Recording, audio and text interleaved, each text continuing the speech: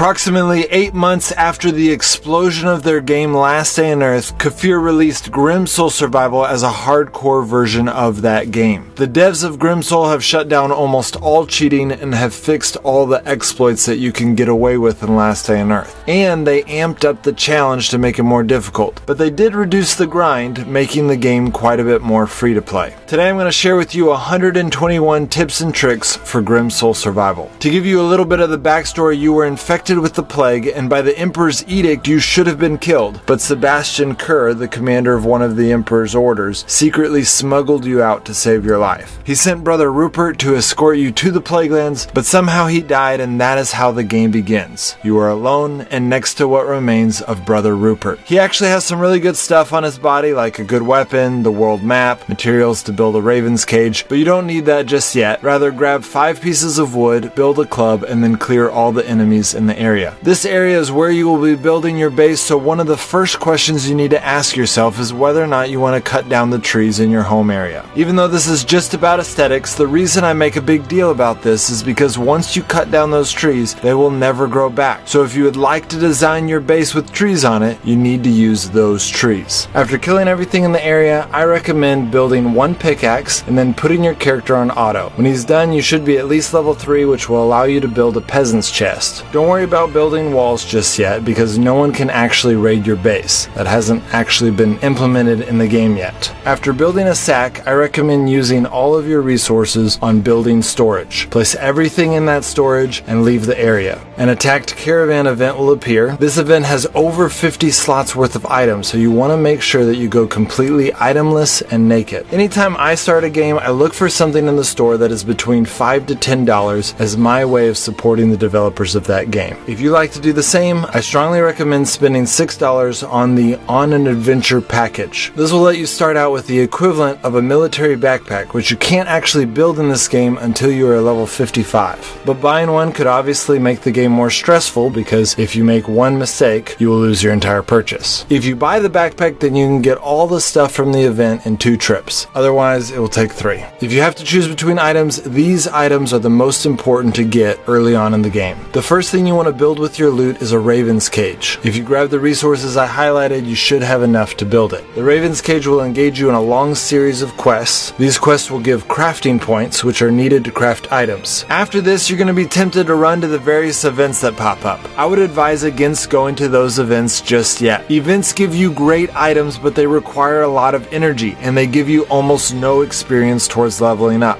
If you don't level up, then you can't build these workbenches, which are the key to advancing in the game. So instead of going to those events just yet, I recommend starting the process of building your base. This will involve gathering lots of wood and stone to build walls, which is the fastest way to level up, and you'll get lots of other items to build your workbenches. If you're at this point in the game, I recommend checking out my playlist that covers the best way to get each resource in the game, including the fastest way to level up. In my opinion, you are still playing at a beginner level until you build a sewing machine, which requires to be at least level 19. But if you follow the advice I give you in those videos, you can easily get to level 19 in just a couple days. One thing you need to keep in mind is that when you're farming for resources at night, the night guest will appear. I love this edition of the game. It makes farming at night really suspenseful. Currently, no weapon in the game can do damage to him, so the only way to deal with him is to scare him off. There are 4 ways of doing this. The first is to equip a torch. The second is to stand on one of these cryptic symbols, which will also scare him off. If you're in a zone, you can also survive by leaving the zone and waiting until daytime. And if you are home, you can go into your house. After you build your sewing machines, your base can properly function like a hub for everything else you do in the game, which makes it a lot easier to do events. Events in Grimsoul Survival have a wide range of difficulty. Some you can do right away, but others are a lot more difficult. The easiest one is the attacked caravan, which we talked about earlier, and it has amazing loot. But after you attend this event twice, it will stop showing up forever. The second easiest event is the broken cart event. This event has some decent loot that is pretty easy to attain, but every once in a while you'll end up having to fight a damn knight, which makes the event a little bit harder than easy. But it's still not that hard. Also, this event is where you will eventually find and tame your horse, but that is a very long process that I'll explain later on. The next event is the Night at the Cemetery. It only spawns at night, and you have to be level 18 for this event to even show up. But this event is the best way to get scrolls of control and really good weapons. Personally, I recommend waiting until daytime before entering this event. The event will still look gloomy as if it's night, but the night guest chest won't appear, which will make it easier to do the event. The hardest event is the Treasure of the Damned. You have to be level 25 for this event to show up, but it's probably a good thing because this event requires 2 sets of gear and several weapons to complete. But once you complete it, it gives you some really great stuff, including stealth potions, which are extremely rare. And then the Wandering Merchants is also an event, but it doesn't include a challenge. Rather, it's simply 3 different merchants offering various trades. Here's a list of all the possible trades offered by the merchants. Shout out to Grimsoul Thailand for compiling this. Since they made this list, the devs added another trade where you can trade 10 chalices for 1 scroll of control. You can technically get up to 9 events a day, but spawning events in Grimsoul is a little bit more complicated than it is in Last Day on Earth. The reset time is still midnight GMT, but only 1 event will appear at a time. And in addition to needing to get your energy below 60 for some events, Grimsoul rewards you with events based on actually playing the game. So make sure to spend some time in the zones you travel to before exiting the area. I recommend waiting to go to the surrounding AI bases until you get the quest for it in your Raven's Cage, but when you do, they have some great stuff. They have a lot of food and materials, which makes it worth it. Now, in order to fully raid all of the AI bases in the game, you need to access black powder so you can build bombs. The best way to get black powder is to farm for night caches. Night caches only appear when you enter a 3 skull zone during the night. They have incredible loot, including the resources to build black powder and the map to unlock the Gatekeeper location, which is the first boss introduced to Grimsoul. Killing the Gatekeeper and raiding his hut is not only a great place to get legendary loot like the Flaming Sword, but it is the only place to get the key to enter the Forsaken Dungeon. Which, if you're new to the game, you might be like,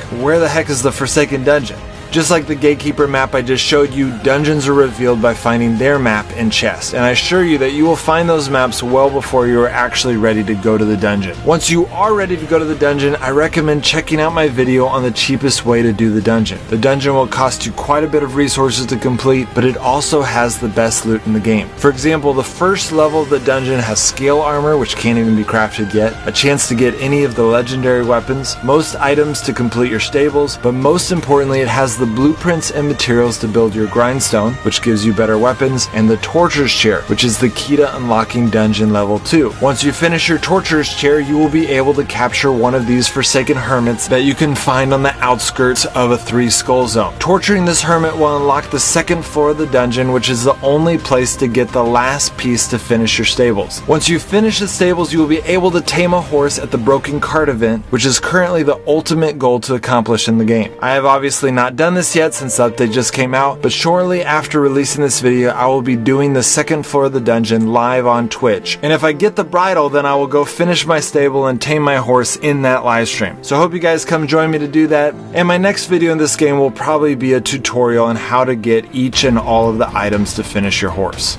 In addition to those 96 tips and tricks, I have 25 more for you. Lumber burns 50% longer than wood, just like it does in Last Day on Earth, but I wouldn't recommend trying to maximize this at first because your woodworking benches are going to have trouble keeping up until you're around level 20. After that, I recommend using only lumber so you don't have to make as many wood runs. Eating too much will make you sick and need to throw up. This decreases your movement speed by 60% and it can put you in a bind if you're fighting, so don't pop too many berries in the middle of a fight. My favorite cheap healing source is the fried leek, which heals around 30 over time. Their healing system is a little different, and in my opinion, amazing. This game has done a great job of creating a wider diversity of attacks and ranges of weapons. They've also done a good job of diversifying the hit points and armor numbers of the enemies you are facing. This means that some weapons are really good against some enemies, but using them on other enemies can be wasteful. For example, the Cart Thill is amazing against the damned, but is wasted on lepers. Though one might argue that it's still good against lepers because their range allows you to kill them without taking damage. Sneak attack only does 2 times the damage, which makes sense because the halberd has 81 attack, and as a medieval fantasy game, I imagine there will be even stronger melee weapons in the future. Mining limestone through graves is a fraction more efficient than farming ore deposits, but honestly, it's most efficient to farm whatever's in front of you. Level 1 walls are twice as expensive as they are in Last Day on Earth, but level 2 walls are 33% less expensive. Level 3 walls are a bit more expensive than they used to be in Last Day on Earth, but are way less expensive than than they are now. In my opinion, their scaling system for walls is very well done. Iron, steel, meteoric ingots do not exist yet. Birch and oak do not exist yet. Hawberries have more uses than hollyberries, so I try to eat more hollyberries when I farm to even things out. Use your resources to build your workbenches before putting resources towards your stable and wagon. One, because the wagon doesn't exist yet, but even the stables will take a very long time to build, and you need those workbenches. I recommend building 2 sewing machines before using any cords on your stables. Knights and Templars drop saltpeter, which is used for making black powder, and nails, which if you play Last Day on Earth, you might think this is lame, but this is in fact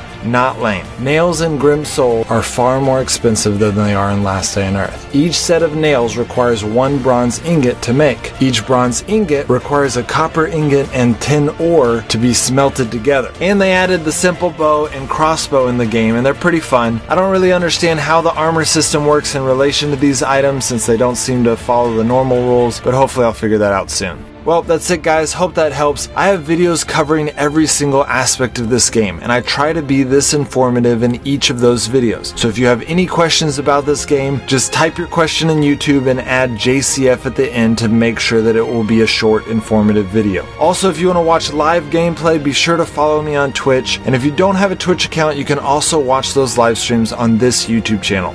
Alright guys, in the words of Sebastian Kerr, may the light decide your fate.